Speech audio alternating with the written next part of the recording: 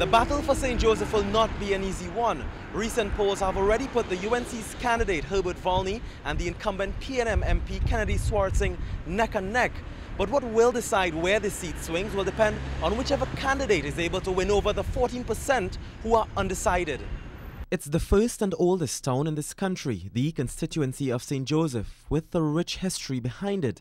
But before becoming a marginal seat, the PNM had won this seat for 6 consecutive general elections until the NAR won a landslide victory in 1986. Since then, it's been swinging from party to party. In the 2007 general election, the PNM won the seat by 1,125 votes.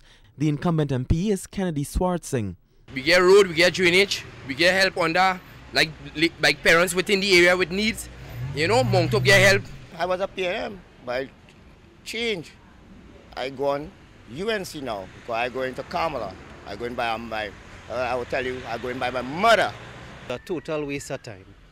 Yeah, he's a total waste of time. Better he go back in church. Minister Swartzing will come up against retired Judge Herbert Volney, who will contest the seat on a UNC ticket. It's going to be a tough fight for him, but we all have to rally around him and make sure that he secures the seat and win the seat properly. Who is he? Who's the judge? I don't know who is he. A recent poll makes it a neck-and-neck race between the UNC and the PNM, both likely to get 43% each with 14% undecided.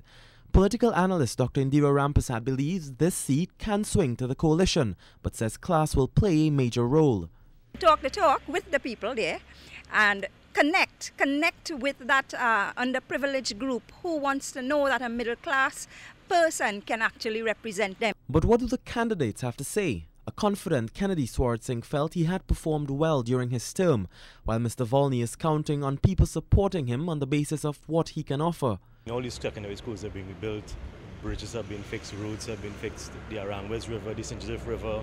Before long, the roads will all have deteriorated and we will all come to realize that the paving exercise was not done properly and it was pure electioneering with taxpayers' money. And how do the candidates feel about each other? My focus is on the PNM St. Joseph and not on Mr. Volney at all.